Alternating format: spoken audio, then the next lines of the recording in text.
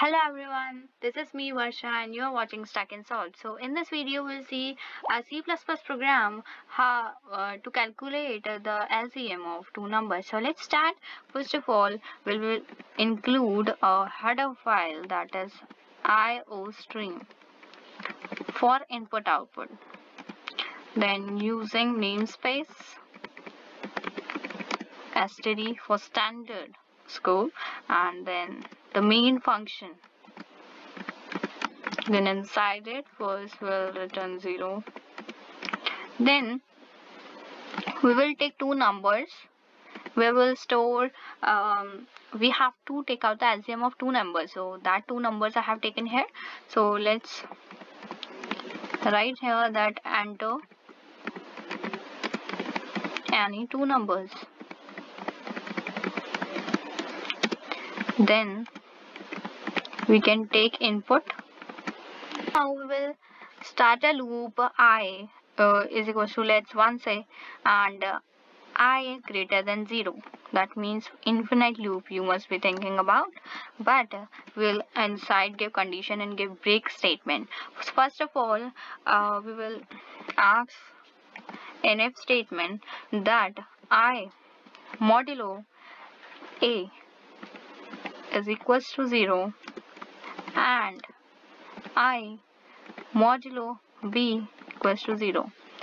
Now what is the meaning of this statement is, what is the meaning of this if one is that it is showing that when the I will be divisible by A, and means A is divisible by I and B is also divisible by I, then this statement will be executed inside F.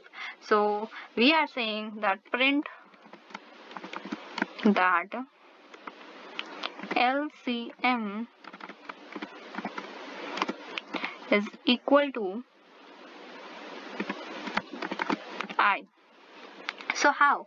See, and also the break, the very important here. So first of all we have said, and also we are declaring I here. Now this is completed. Let's understand it. Here we have taken A, B, I, int variables we have taken, enter two numbers, then we have inputted it.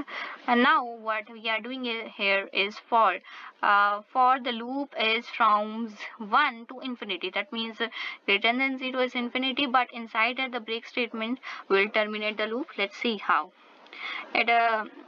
If statement, this is when the A and B will be divisible by I.